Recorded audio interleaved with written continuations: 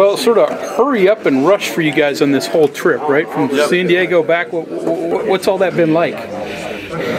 Just nothing really. We just gotta get ready to play. Is it distracted all? Nah, I think it's less of a distraction because we're not at home with a hell of a distraction. We're just here. All we got to worry about is basketball. So tell me about Villanova. When you've seen them on film, what do you see? Good team, a lot of guys who are versatile, a lot of guys who can score the ball and got a lot of freedom out there on the court. Defense always is big for you guys. With a team like that where almost everybody can score, does that make it especially important? It's no more important than it is from game 1 through however many we're at with this team. How do you feel? You've had a long season, probably more games than you've ever played in at least in a season. Do you still feel good? Yeah, I feel great. I feel fresh. What do you have to do tomorrow night? What do I have to do?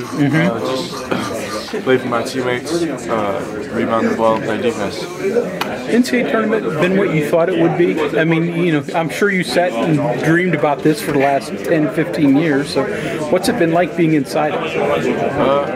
It's just like basketball. Like, it's just like playing AAU. It's just the same. Basketball is basketball. I love it. So games are no different, even though obviously there's a whole lot of attention. There's obviously more put into it, but it's just basketball at the end of the day. The game we all love to play.